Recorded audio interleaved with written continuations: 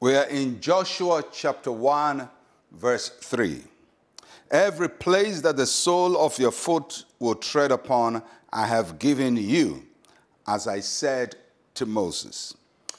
Joshua was a second-generation leader for Israel.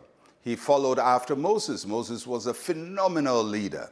He had led the nation for 40 years, and then he was gone.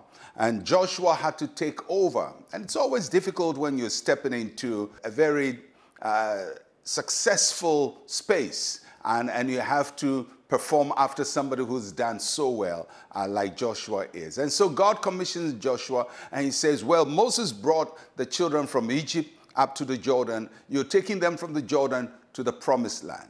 And that's Joshua's assignment. He's supposed to see the end of the process. He has to bring Israel to the promised land, the land that Abraham saw, the land that Moses spoke to them about, and now Joshua has to make it happen.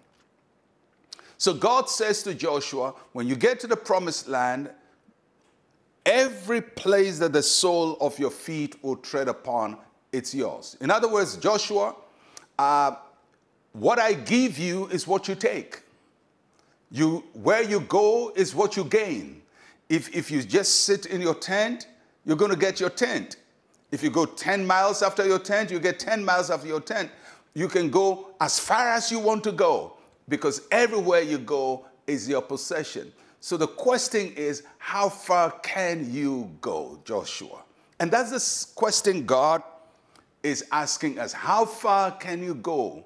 How much do you want? How far will God take you?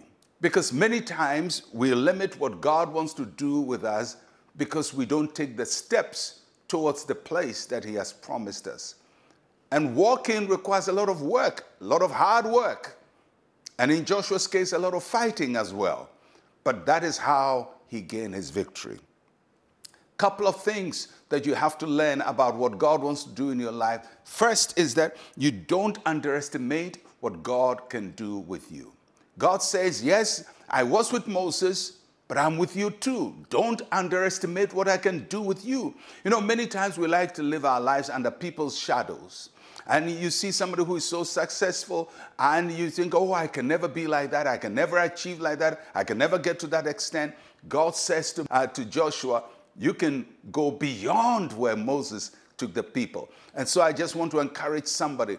Maybe it's your parents, or maybe a friend, or your pastor, or somebody else who is your role model. And you think they're so successful. But remember, God can also use you, and God can do great things with you. Don't underestimate what God can do with you. And you don't have to look down on other people's work in order to achieve. You can respect them, you can honor them, but you can also trust God to do great things with your life. Don't underestimate what God can do with you.